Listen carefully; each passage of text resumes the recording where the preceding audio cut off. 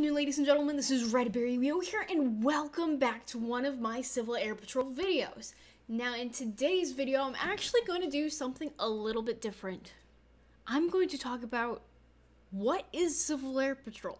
Now, I have made a few videos on like the Learn to Lead series or Aerospace Dimensions, even shining shoes, wearing your uniforms, customs and courtesies. And if you already know what Civil Air Patrol is and you want more information on any of those categories, feel free to check them out. I will include a few links in the description and in the iCard.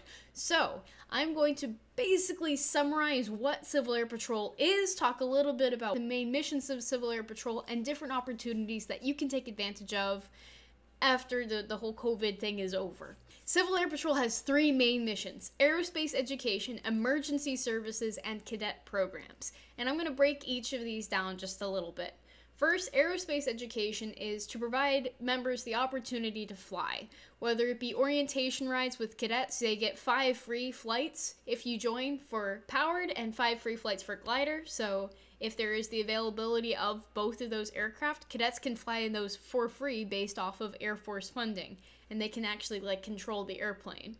There's also the opportunities for senior members to be Form 5 pilots, so if they have a number of hours done, they have their private pilot's license, they can always be a Civil Air Patrol pilot and eventually build up enough hours, or if they have enough hours, then they can serve as transport mission pilot or a pilot for a search and rescue mission.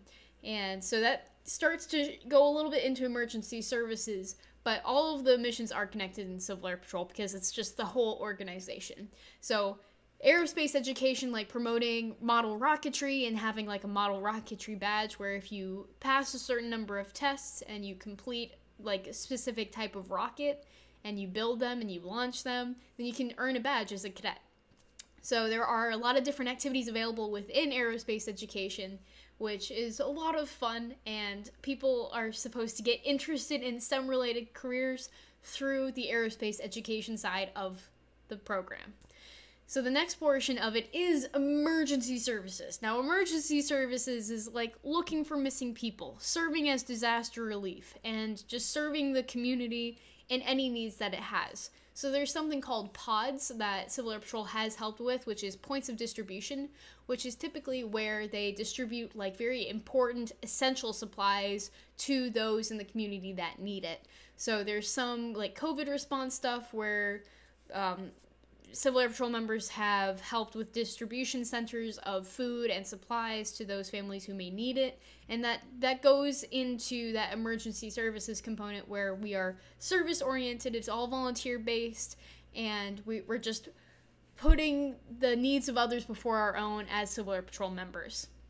There's also ground team and air crew. Ground team is the boots on the ground, where everyone who's on a ground team gets to look through a forest for maybe a missing aircraft or looking for a missing person. There was an example a few years ago where there was a lost individual who was in the forest near King's Dominion, and they had just wandered away. And I think it was a child who had some kind of some kind of condition that prevented them from paying attention or being able to really be cognizant of the environment around them, and we were able to successfully find that individual. So there's that side of it where you can be on the ground, and then there's also the air side. So I had mentioned aerospace education, but there's also the emergency services component to it. So delivering COVID tests has been done using the Civil Air Patrol airplanes, where they put the specimens onto the plane and then they are flown over to a specific location that's closer to a testing, or not a testing site, but a point where the tests or the specimens can be reviewed and tested. So that's part of it. And then there's also disaster relief, so having the airplanes go up in the air and take pictures of hurricane damage. When there was some stuff in Puerto Rico, there were several airplanes from across the country that had volunteer pilots cross the Gulf of Mexico and take pictures and help deliver supplies to remote parts of the islands that needed support and assistance.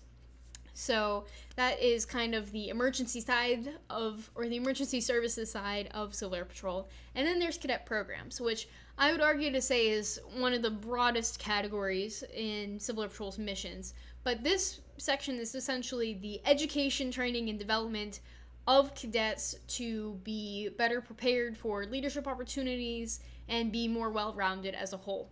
So cadets are between the ages of 12 to 18, and if you join between 12 and 18, then you can stay as a cadet until up to 21. Like, I stayed in up to being 21. And then after that, members are required to be a senior member. But if you join between 18 and 21, then you're required to be a senior member.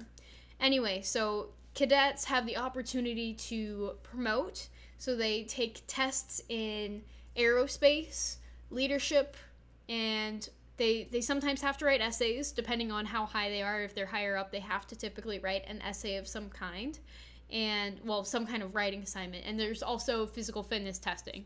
And the physical fitness testing is based off of it's called the Healthy Fitness Activities. And it's basically like if you think of the Presidential Fitness Award and the testing that is required for that, it's the same sort of like with the cadence where you do the sit-ups and you have like the piece of tape on the ground, and then you have your fingertips on one side of the tape, and then you go up and down, and then push-ups on a cadence, and it's like down, up, 1, down, up, 2. And then there's also like the pacer and the mile, so then you have to pass a certain number of them in order to get credit for it as you get higher up in the ranks. But earlier on, it's just kind of like you try it out and you try to improve your score. So it depends on where you are in the program that determines how well you have to perform in order to pass. So that summarizes the cadet program. Now I'm going to talk about opportunities available to everyone. So there's some summer activities. They're called NCSAs, or National Cadet Special Activities, and there's also like encampments, which are typically on the wing level and sometimes in like the general area. And there's also like Regional Cadet Leadership School. You first have to attend an encampment as a cadet before you can attend NCSAs. So encampment is typically a 7 to 9 day activity where you learn all aspects of cadet life, like wearing your uniform properly, living a healthy lifestyle, and you learn about aerospace related careers and some cyber related careers, while also pushing yourself beyond your comfort zone, where you get to just challenge yourself in a bunch of different scenarios. Like sometimes there's sims that you get to participate in, or you might get to do a rappel tower or an air assault course, which is basically like an obstacle course with giant wooden things that you have to like pull yourself over, or like a rope that you have to try to climb up. And it's a lot of fun. Now, each wing has a slightly different style of encampment depending on the facilities that are available. However, they're supposed to follow an encampment handbook, which is like a handbook that discusses a certain number of contact hours, or like how much time they're supposed to spend on what thing for the cadets. So that's generally how the encampments go, and it just varies slightly in like the styles in which they conduct it. Like some encampments have a little bit higher intensity, or they might have yelling. And then some encampments are trying to shift it a little bit more towards like leadership development by modeling positive behaviors and trying to like shift your mentality and challenge you to make it a very positive experience. Now, I'm not saying either is better than the other, but like psychology says that not yelling is more effective. So I might be a little bit biased, but I refuse to yell at anyone because it just isn't effective, and it can scare people or lose respect. So I don't, and if that's something that is interesting to you, then we can always have a quick discussion in the comments if you're interested in talking more about it. But anyway, that's just part of my leadership philosophy, and it's a little bit of a tangent. So encampments, they're that nice long activity over the week, and they typically have orientation rides as well, where you go up in the plane and you get to fly. It depends on the availability of pilots, and sometimes they might have military aircraft orientation rides. Like one year we had Chinooks and Blackhawks, and we did the entire encampment in the Chinooks because it's like a bay where you sit down on the floor. And then the Blackhawks, I think we got to get through 3/4 of the encampment because of the way the schedule worked, but we had most people go through it. So depending on the encampment, you might have that kind of opportunity to do it. And it shares the aerospace related careers where you can be a pilot. So that's pretty cool. Another one that I had mentioned was RCLS, which is the Regional Cadet Leadership School. And this is supposed to be a requirement in order to promote past cadet major and to get to cadet lieutenant colonel in the cadet program. And something I did forget to mention is for encampment, if you want to be a cadet officer, which means promote to cadet second lieutenant, you have to attend encampment at least once as a student, and it can be any grade before cadet chief master sergeant, but you can't promote after chief until after you have completed encampment. So I'm just putting that out there. For RCLS, you're required to do that if you want to get to cadet lieutenant colonel or your ACRE achievement, and it's a fun activity where you get to learn higher levels of leadership, like learning about delegation, going a little bit more in depth about feedback, and I've helped run RCLS before, and I personally have enjoyed it because it's just a great opportunity for some of the older, matured cadets to meet each other from across the region, and sometimes between regions. Sometimes people from outside the region get to come together and just hang out, do some fun things. Right now it's online, but, you know, I think it's still a good experience because you get a lot of speech experience where you practice public speaking, presenting ideas, and you get to meet new people. So that's something that's fun. And then there are NCSAs, which are National Cadet Special Activities, which you do need to attend encampment for before you can actually attend them. And after completing encampment, you can do a wide range of them. There's some relating to engineering, there's some relating to flying and doing like an academy where you get to fly airplanes for a week, or you get to fly gliders for a week, and you might even solo afterwards. There's one called IACE where you get to go to a different country if you're selected, but you have to be a cadet captain or higher in order to attend it. So there are a lot of different opportunities with NCSAs, and if you're a senior member, you can volunteer for any of them. So it's a lot of fun.